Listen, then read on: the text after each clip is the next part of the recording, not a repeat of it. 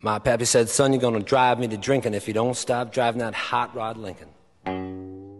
Welcome back to Solus Innovations YouTube channel. On today's episode, we install a set of our 65 to 72 replacement cab mounts. To do this project, there's a couple of things you're going to need. Obviously, you'll need your Solus Innovations cab mount.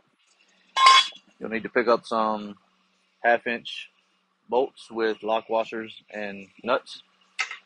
You'll need 8 of those, by the way, and you'll need 4 3/8 bolts with lock washers and nuts also. As far as tools go, you'll want some hearing protection.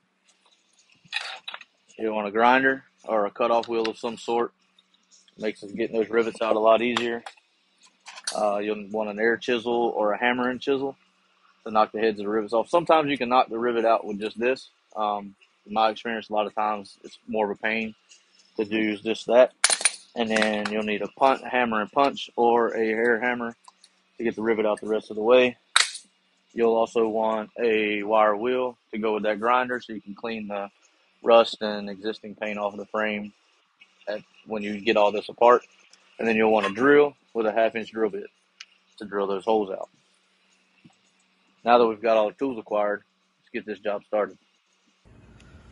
So to start with, there's a few rivets you got to remove to hold the cab mount on. One here, a rivet here, and 2 rivets on this side.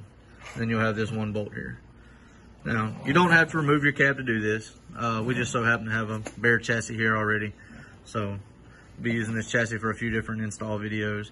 But, as you can see, it rusted out pretty good. So, follow along and show you the steps to get this removed. A couple of ways to tackle this. Everybody has their preferred method.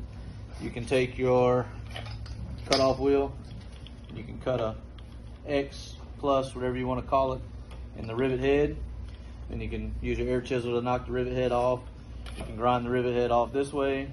A lot of times if you have a decent enough air chisel, you can just chisel the head of that rivet right off and then knock it out with an air hammer. Let's give it a shot with the air chisel.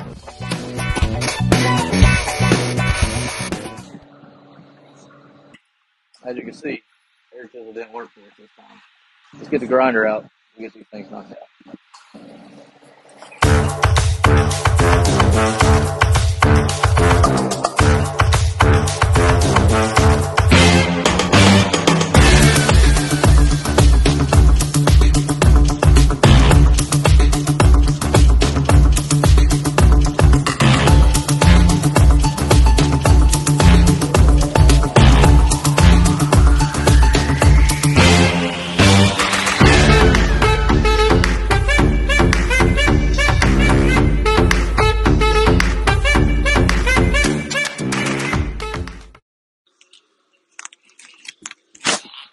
Now that we have all our rivet heads cut off, most of them knocked out, we'll get this last one knocked out and get the cab mount off.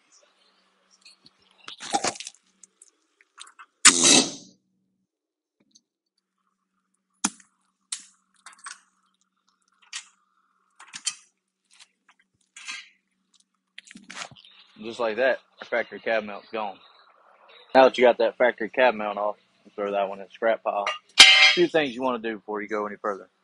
So you want to take and you want to coat your cab mount with some sort of rust preventative paint, whether it be Pour 15 or Rust-Oleum, just some type of rust barrier in between this and your frame.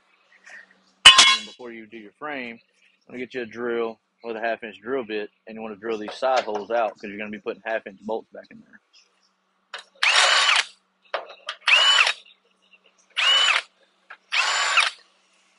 Now that you've got all of those drilled out, you can move on to wire wheeling this frame. Get this cleaned up pretty good. Get as much of this rust and stuff, dirt off of there as you can. And then you want to coat your frame rail underneath where your cab's going with the same rust preventative stuff as you put on your cab mount. We're not going to do that with ours right now because we're going to be using this chassis for another install video coming up next. So for now, we're just going to move on to the next step. Once you have all that done, you're going to get your cab mount.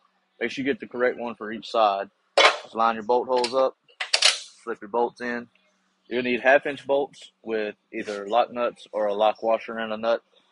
And all your holes will bolt right up, or line right up, rather. You get 4 1/2-inch bolts in the sides, and then it's 2 3/8 bolts on the top. Once you get all those, don't tighten anything up till you get all your bolts in. Once you get all your bolts in, then you can tighten those down. Like I said, we're not going to tighten ours up because we're going to be using this chassis for another install video here very shortly. But once you get all that tightened up, you're pretty much done. Set your cab back down, put your bushing in, tighten her up, you're ready to go. And just that simple. Job's complete. As always, thank you guys for tuning in. If you like what you see, hit that subscribe button. Stay tuned for the next video. Have you heard the story of the hot rod race where the Fords and Lincolns was setting the pace?